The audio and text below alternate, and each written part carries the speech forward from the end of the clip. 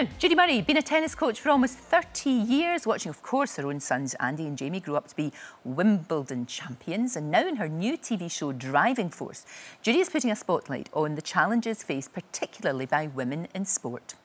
And Judy joins me now. It's so good to see you. And what a brilliant series this has been. It's a real eye-opener, Judy, and some incredible women, real trailblazers. Yeah, it really has been. It's 10 of Britain's most successful sportswomen, and it's the opportunity to tell their backstory, because we so often see the end result, don't we? The performance, whether it's the World Cup or Wimbledon or the Olympics, but we so rarely get the chance to see or hear what went into getting them to the top, and all the people that were involved, the parents, the teachers, the coaches, the role models. So yeah, of course, I absolutely loved it. And as you say, it will raise a lot of the issues and challenges, I think, that still exist for women in sport. And hopefully that will lead to some action that will help us to create, I suppose, a better future for the next generation of female sports stars. No, definitely. It gets better and better, doesn't it? Because it wasn't all that long ago that you had your own career in tennis. And it was really difficult for you as a woman. There wasn't as many opportunities. It was harder. Yeah, I mean, it was a long time ago. Like, for me, it was about 40 odd years ago. And the tennis world is a completely different place now for women, largely thanks to the efforts of Billie Jean King and her gang 50 years ago, who created the breakaway tour from the men, which is currently the Women's Tennis Association tour, which has huge visibility and huge opportunities for women to raise money, not raise money, earn money. Sure. So it's a very different place. But I think that, in sport, it's still a very male-dominated domain, which is understandable. We are catching up. And I think pre-COVID, we were in the best position that we ever had been in terms of momentum and visibility and opportunity, but still quite a long way behind in lots of respects. So, there's not much women's sport on TV at the moment. So Driving Force being on Sky Sports has really given it a visibility at a time when there's not too much to watch. And of course, the visibility is key, because it's that whole thing of, if you can see it, you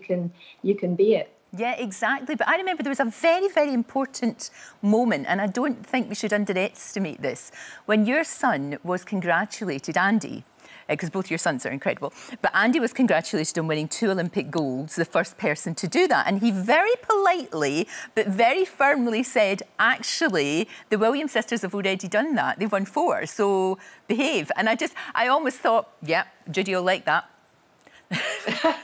Yeah, I did. The great thing, I think, about Andy is that he says what is perfectly obvious to him. And actually, he does it consistently, and he does it very well, because he's such a student of the game on both the men's side and the women's side.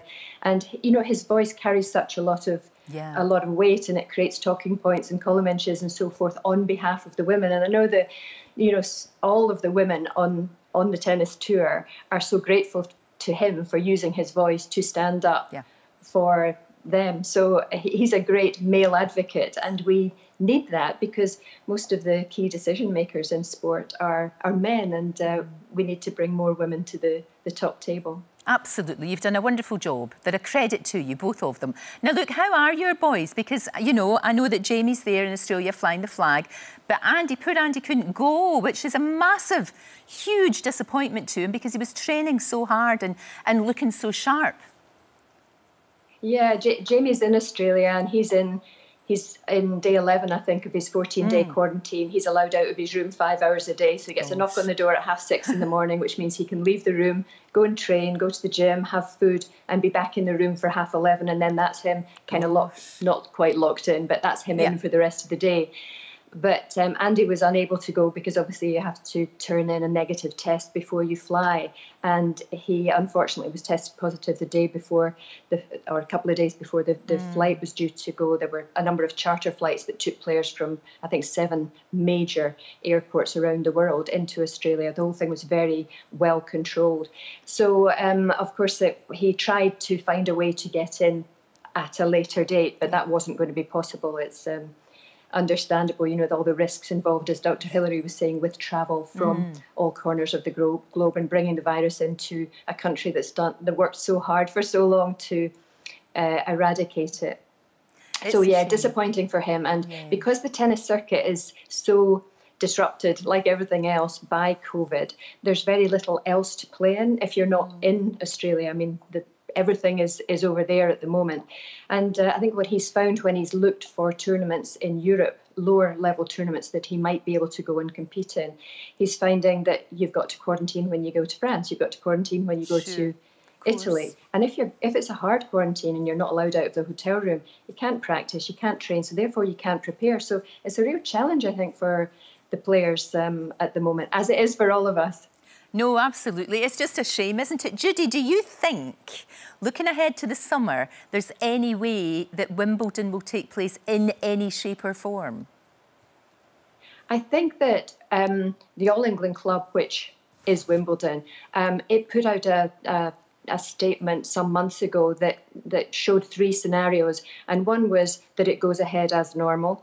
Right. 2 was it goes ahead with limited crowds, and 3 was that it goes ahead behind closed doors.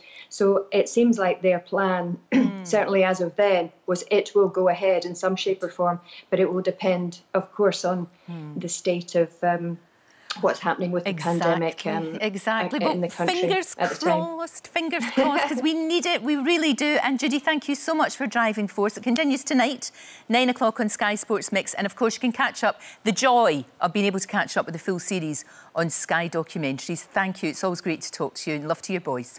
You too. Right, after the break, Don't forget, you can watch full episodes of Lorraine on the ITV Hub and all the best clips, compilations and playlists right here on our channel.